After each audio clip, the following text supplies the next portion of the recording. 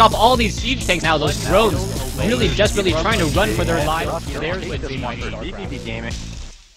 And then just macro up with their tier 3 units for May, whether he goes for Templar tech and goes for early Archons, perhaps Storms, depending on what RuFF goes for.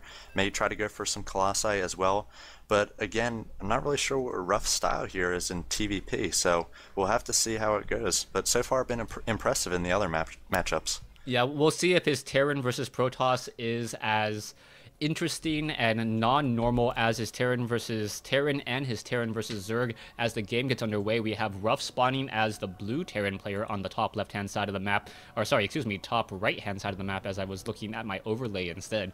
Oops. And May spawning here as the orange Protoss on the top left-hand side of the map, as we already see an early SCV making its way out. So what do you come of this?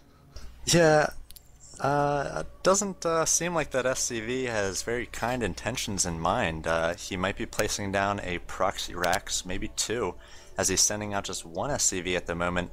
But it looks like he's going to be scouting immediately, and I think that Protoss is going to be able to see this, and it looks like RuFF placing down or making sure to stay on the edge of the base of the Protoss, and now he was able to see that this is indeed where the Protoss has spawned, seeing the minerals there shining as the probes were mining them, and now he's going to be placing a barracks inside the base of InfuMay.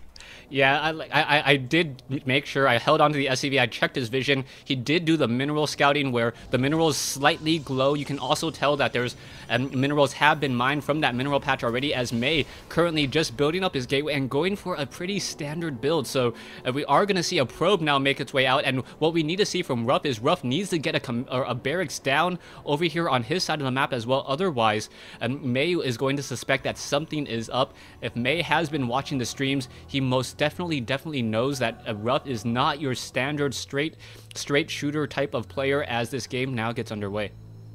We have the barracks finishing right now, and RuFF is going to be coming out with an early Marine. We'll see if a bunker goes down. Yes, it does. So May is going to be scouting here. He's going to see the command center. He's going to see the orbital command coming in. He knows that barracks is finished somewhere, but he is not sure where it is. And at the moment, he is now chronoing out, or doing his best to chrono out, a Zealot, but he's a little bit supply blocked there. And the Zealot is immediately going to be rallied down to the center of the map, and that's not where he needs to be.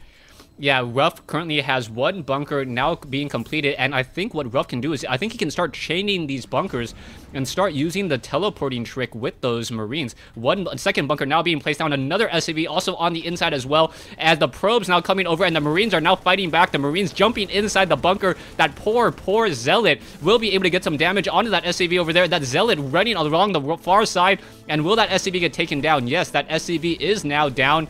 SCV going to start trying to repair it over there, as this one Zealot once again runs away even further. We are getting another Stalker trying to get queued up, and if he takes down that pylon, that would be an absolute nightmare for May, as the Zealot is now taken down. You can see additional pylons are trying to be worked in, as well as the Marines are going to get surrounded, jumping into the bunker at just the right moment. And now another bunker coming in, and this is an absolute pleasure, folks, to try to cast for you guys, because I can't really explain it. Yeah, I mean, we're just seeing some interesting strategies. You might call them cheeses, but in a best of 1 like this, anything goes. Your job is to win the game, and he's coming out with this bunker pressure, and once again, not a lot of scouting. I think that the Protoss player didn't know about this as soon as he made it into RuFF's base, and now trying to use this 1 Stalker and all these probes to defend against this. RuFF has 2 well-positioned bunkers here. It's going to be shutting down the mining, and now 2 Stalkers and probes going to try to be taking down. I would take down this SCV first and foremost. Looks like he will be focusing that down. 1 more shot in that SCV will go down. There it goes. So now coming out with Marines, but no more repairs on the bunkers, and the Stalkers just can start taking a few shots at that. And it looks like 1 of the bunkers, not quite sure what RuFF's doing, back and forth some bunker micro here. Yeah, the bunker micro there to make sure that the Stalker is unable to get damage onto one of the bunkers. He wants both of them, and there's the GG.